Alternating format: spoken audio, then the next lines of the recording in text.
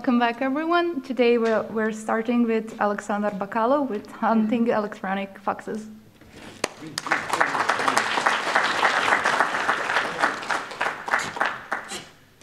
Hello, lovely people. Welcome. My name is Aleksandar Bakalov, or YU7TUX. That's my call sign. And I'm a member of a great club, which is called Yankee Uniform 7 Alpha Oscar Papa. That's an amateur radio club from my home city of Zrenjanin. And they're doing a lot of interesting stuff in that hobby. And today we are going to try to make it a little bit closer to you. Maybe some of you, I know, that were involved in the hobby, maybe back in the day 20, 30 years ago, or I don't know, half a century, 2 centuries. But maybe there are some young people who never actually heard about the hobby, who never actually thought what that is. And in this time of mass communication and internet, the usual thing is they ask, why do you need a radio station when you have a mobile phone? And except when Godzilla start to run for you and he stomps all of the landlines, what are you going to use? And who are you going to call? Amateur radio operators, of course. Welcome, welcome, young people. Yeah. You're now like, everybody just look at them, they're late. Yeah. And the amateur radio hobby is not something that utilizes or gives you any, couple of superpowers, yes, but nothing material or something like that. And I usually say, like, we are better positioned than, Freemasons. Wherever I went, there is one, radio operator there. He is DevOps, he's system administrator, or he's the ex-CEO of that startup, and so on. So, yeah, there are a lot of us. The hobby is not dead. It is transforming. So it is embracing new technologies. It is actually leading a couple of those, because amateur radio enthusiasts are actually trying to experiment and determine the limits of the wireless technology mainly, but also everything connected to electronics, and in general everything that should interest intelligent people. But today's I hate this. Like, how do politicians do this? Like, you go like 10 centimeters. Do I have to look ominous? All right. It's tiring. Today, the plan was to have a short presentation just to let you know what is fox hunting in context of amateur radio. And then idea is, if somebody wants to, is this raining? No, it's the air conditioner. Air conditioner. Okay. That's much better because the idea was to go after this short intro, to go into backyard that we have. We have a very nice backyard. It is really spacey. I don't suppose you walked, many of you, through there in that direction in previous BalCCons, but today there is a reason to do so. So we are going to plant hidden fox, and we're going to teach anyone who wants to try to find it without using their senses other than ears. And that would be a practical thing. One additional thing that I kind of prepared for today, but you're going to be a beta testers with me and the rest of the members of the Amateur Radio Club, is actually an adventure game connected to those hidden, so to say, artifacts or stations, and each of them unlocks a part of the adventure story. So that's the idea, the realization. I spent some time creating that for BalCCon. It is not fully finished, but you can get the idea how it looks like. Anyhow, let's continue. So, hunting electronic foxes. That's a general idea. We're going to talk a little bit about theory, not too much. We have a lot of we're doing this with very young children. because it's not that complicated to explain the basics and to try out the basics. It's actually fun. We usually go with them on a football field or something like that, and we tie their eyes, and then we teach them how to find, without looking, that hidden station. And that's usually it goes well. They like it, and it is fun actually. So I was thinking about how can we make it maybe a step further, and this is where this game actually comes in. But we're going to talk about that in details later on. But what is, electronic foxes and fox hunt, or how we call it, amateur radio goniometry? That's like, I don't know if it is an English term, but in Serbian it's called like that. Basically, it consists of trying to find, by different rules, of course, trying to find hidden radio stations by just using a receiver, much like this. So there are a couple of models. Of course, you can build it yourself, of course. We have this, which is quite standard looking. You have an antenna up here, connector for headphones, so you can hear the signal from the hidden station, and a couple of potentiometers that help you tune and set the volume of the headphones as well. So this one, or it can look like this thing, like post-apocalyptic gun for really hunting the electronic foxes. So, but the basics are the same, and we're going to cover that later on in details. How do you actually go and how do you find it? Let me just switch another. So you probably heard about orienteering. That's a pretty, not pretty, I'm old, so it's a relatively new sport, so to say. Orienteering, you get, I don't know if anybody of you tried that. I tried once and survived somehow. But you receive a map of a certain area. It's a topographic map, very detailed one. It's usually a large section, so you need to run. You're timed, and you have your checkpoints, drawn on the map. And just using the compass and your knowledge of, maps, you need to run, and as fast as possible you need to find, it looks something like this in the end, when you find the location of for orienteering, it looks similar to this. This is for a fox hunt, but for orienteering you have the same thing, something like that, and you have NFC like ring or something like that, and you just check in that you find it, and they time your minutes spent to find the station, not the station, the location, and they tag you. So this is actually a sport that was so to say created from fox hunting, because amateur fox hunting is older. So we were first, yes, not those guys. So there are some things that you can determine by using this receiving station. Like, you can determine when you turn left and right and around, you can determine where the signal is the strongest. So you know that, because those are a kind of directional antennas. They're not actually, I mean, you can build a directional antenna and the receiver is better if you have the directional one, and for transceivers as well. But even if it is dipole, it is a kind of like, you have minimum and maximum at certain point. It's really going to the boring stuff, but the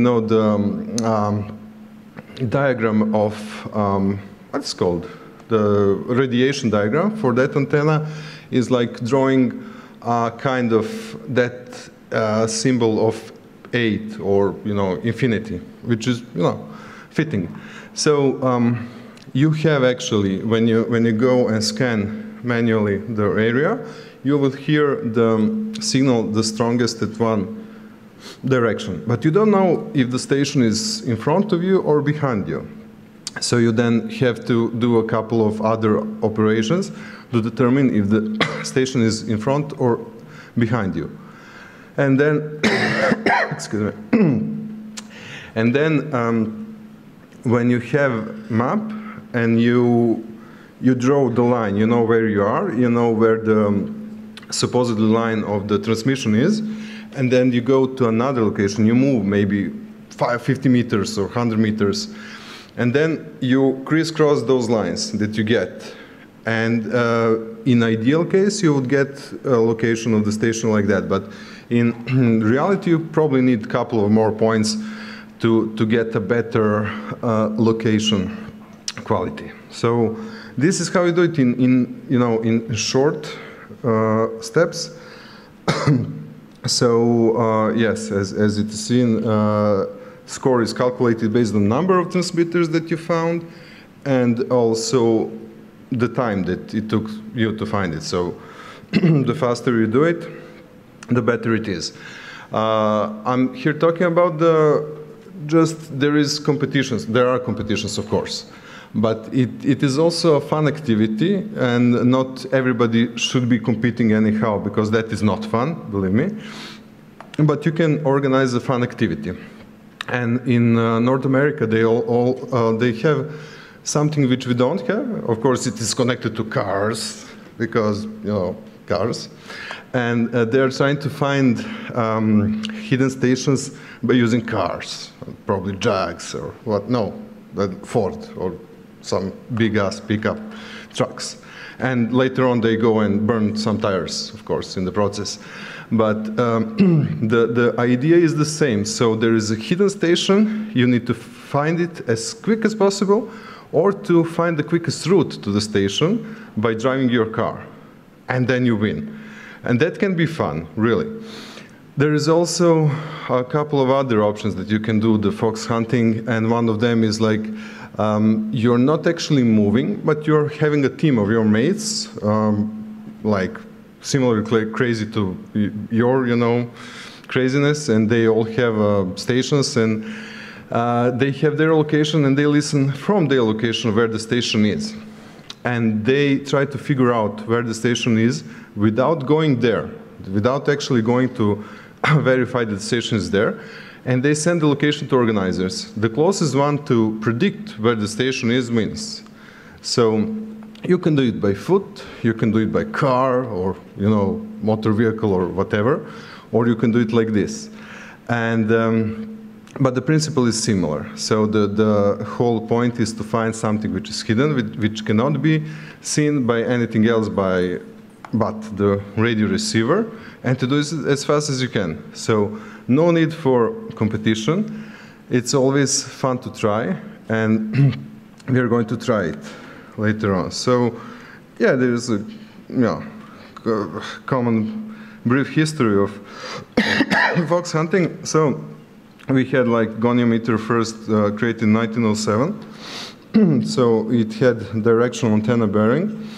And if you maybe, I know that some of you created, looking at you, so created pirate radios. So yeah, I'm actually, envious. I wanted to do that. So if they want to hunt you, they're going to use the same technique, but just probably a bit different equipment. So maybe a little bit more serious police or military equipment. So it is still used if you have some station that you need to find. And also, I don't know if you know, there is obligatory in airplanes, like you have what is called non-directional beacons, which they listen, and then if all other sources of navigations fail, your trusted pilot, probably not of the Boeing or some big passenger jet, but if you're in a small airplane that have propeller or it's from the Second World War, and you're lost in the fog or whatever, and your instruments are not working correctly, you can always rely on those NDBs, non-directional beacons, and this kind of thing to figure out where the stations are. You know where the map, where they should be. You have the map of them. You have all of the locations. You know what they type And yeah, that's another thing. All of those stations that are hidden actually are transmitting something. What do they transmit? Well, usually they transmit Morse code, because Morse code is cool, and it's simple to implement, because it's just the binary. There is a signal, there is no signal. You can do Morse with whatever continuous signal that you just break, or specific intervals of silence. So that is why it is called a continuous wave, or CW in amateur radio as well. So this technology is actually still being used, and it's going to be used in the foreseeable future. So this is just the intro. So it can be one of the ways into the amateur radio hobby. There are many other facets of that hobby as well. So you can do, you know, standard operator work, which you can see. I mean, we're going to do some QSO, some connections on the station just next to that gaming machine at the entry. And or you can construct things, or you know, there are a lot of things. We had a presentation yesterday about the meteorological zones. So guys are hunting them as well. So that's very interesting and, you know, very fun activity if you want to be, you know, frozen in the winter, or if you like being in the mud and, you know, not finding the sound in the end. But yeah, it's fun. Or you can use satellites. We have colleagues which are specialized in satellite communication for amateur radio, or all sorts of things, you know. So it's not a simple, like, yeah, just sit at the station and, you know, do connections. So back to the history. Oh, 20 minutes already. Okay, I thought it was nearing to end, you know. It's, for me it's like, yeah. Just kidding.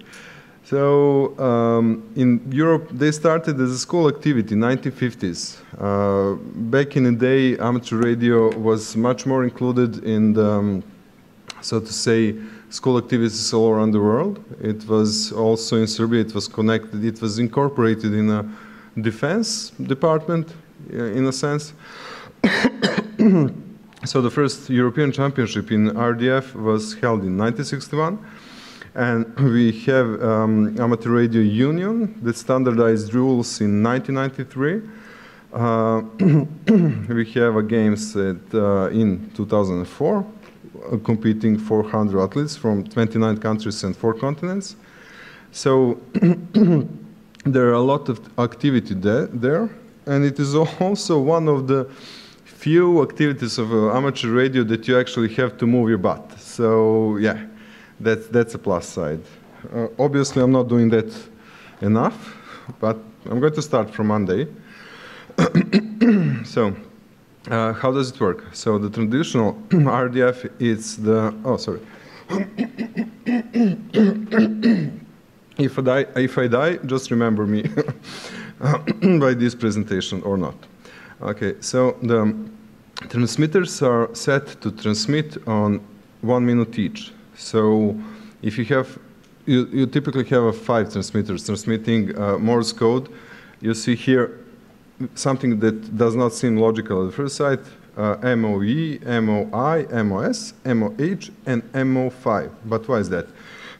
Because when it is typed in Morse code, the end letters E, I, S, H, and 5 are actually a sequence of they call it a DITs. So it's like DIT, did, and so on. So up to 5. So you can actually count the DITs, and you know what station are you hearing. So of course it's typing very slow. So even if you don't know the Morse code, you can, you know, just by using your super hearing, and you can identify the letters. And the foxes that we prepared for today are just typing without MO, just typing E, I, S, H, and 5. So just the dots, like 1 to 5. So, as we said, we need to find the transmitters by taking directional bearings. So we go and scan the area and observe the signal strength. So we are searching for the flag, as I said, by comparing all the directions that we get,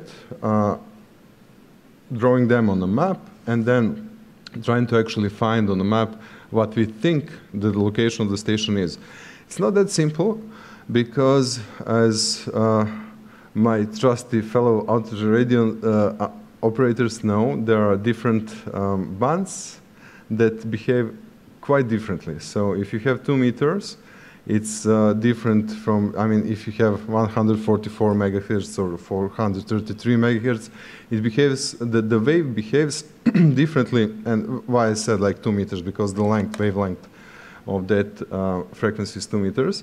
It really behaves differently than, for example, 40 or 20 meters, so 14 megahertz or 80 or 3.5 megahertz.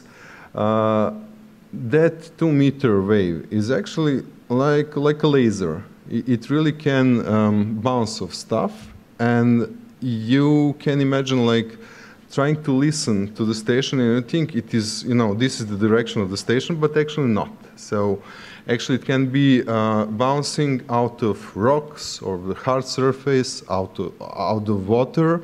So this is all, you know, this is advanced. This is not something that you're going to need at the first step, but what I'm trying to say, there is a gradation of the skill that you can build. I mean, it's easy to go to schools and to present something that you can enjoy in a couple of times in the summertime, but in serious competitions there are some serious knowledge that needs to be really gathered, and you need to do it fast. So, yeah.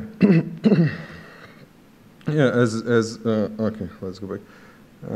Okay, yeah, I already said the flag that you find, it has a punch card or electronic reader, like, yeah, Bavarian. Okay, so electronic reader used to mark your scorecard, so you're scored based on that. So, yeah, and okay, so we did. Yeah, this is traditional. We mentioned 2 meters, like 2 meter wavelength. So we have our propagation challenges that we talked about. Terrain really can affect the propagation of the waves, and it can lead you to believe that the station is somewhere where it is not. So there is one not so fun story, but life-saving story from one of our amateur radio members who was in the war, actually. And he, when there was this bombing of Serbia in 1999, and he communicated with his peers by bouncing the signal out of some hill, which he knew it was rocky, and that hill got hit like 15 minutes after the communication ended. So, you know, even the big armies have problems in, you know, having those bounces of signals to determine where the actual friend or foe is. So it's not that easy. So the same thing goes in civilian, like recreational application as fox hunting is. So what is good for 2 meter fox hunting? It's easy to build antennas. You can basically make one from a tape measure. I think we have like, yeah, it doesn't really show, but it is a tape measure actually. So you can easily build the receiver. For 80 meter fox hunting, it's a bit more challenging to create a receiver, but you know, receiver is, as it is here stated, it is less bulky. It has a sharp null, so when you go off the track where the transmission line is, you really get a very crisp loss of sound. We have a quite different propagation, so it doesn't quite behave as 2 meter. Maybe it's easier, maybe not. So, for example, this is one of the examples for the receivers, something like this, but this guy created another kind of antenna. You can have loop antennas, for example, so some kind of directional ones. So those are the rules. So usually you do it in a public park. If you do it internationally, it's usually 10 by 10 kilometers. For local events, 2 by 2. You get the maps provided showing all of the major topographic characteristic of the place that you're hunting foxes. And this is how it looks like. So you would receive something like this. We would prepare, I mean, hopefully we'll have much more detailed story regarding the game that we are doing in connection to this RDF. I mean, to my knowledge, it's never been done this way. So it might be, but it doesn't mean that it is good that it wasn't done before. It just might mean that it's a stupid idea, but we will not know until we try. So you're probably going to receive a map of interior backyard of BalCCon. And then the same rule applies that we are going to show you when we go outside. For example, we have here, yeah, I have to stay close to those mics. It's really annoying to be so stationary. So this is actually the one of the foxes that we prepared. What we have inside, it doesn't show really. It's Arduino Pro Mini. It's connected to a specific, I think I have one with, yeah. No. But anyhow, so it has Arduino Pro. It has a transmitter for 3.5 megahertz, which is using just a crystal, so it's not anything complex like oscillatory, you know, electronics or something. Simple crystal on a specified frequency. And it has the RTC module, so to hold the time, so that, you know, when you start the stations, it knows like first station is going to transmit for the first minute, the second one for the second minute, and so on and so on. So it's simple as that. So we're probably going to share the code once we are not too embarrassed by it. So we have like yo7aop.com, and that thing really needs a bit more, you know, love and tender. So, but yeah, our plan is to, when we hone all of the rough edges, to share everything so anybody can try.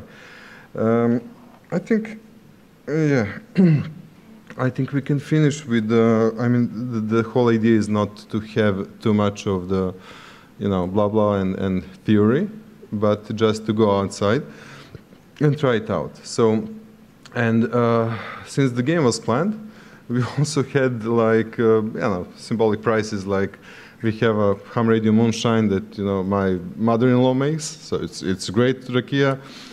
We call it, for this event, we call it, we have two names actually, for odd and even, you know, years of the BalCCon. So the last time it was radioactive bat, this year it's radioactive rat. So yeah, but it's a good one. So please just feel free to join us. We are going anyhow to try out all of those stuff and the application and the foxes in the backyard of the BalCCon.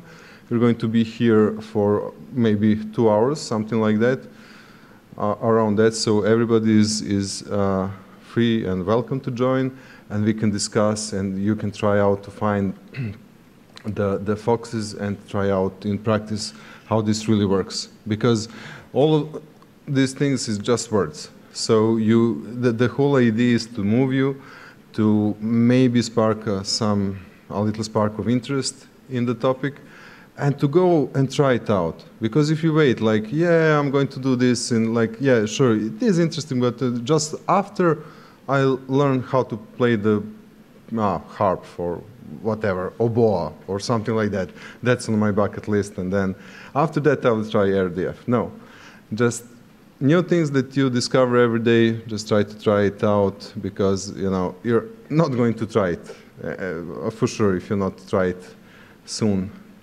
So thank you. I don't know if there are some. Thank you for having no questions. But no, seriously. If you want to ask something, ask Boris. Just kidding. Ask me, and I will ask him if I don't know, which I won't. So yeah, shoot me, not. All right.